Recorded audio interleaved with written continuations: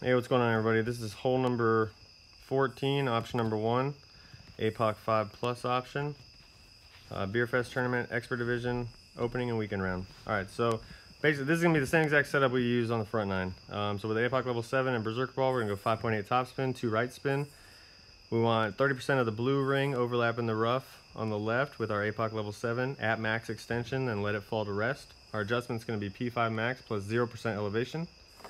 Max overpower, no curl. And we're basically just trying to bounce it over the rough, in between the trees, and then get down to the last fairway.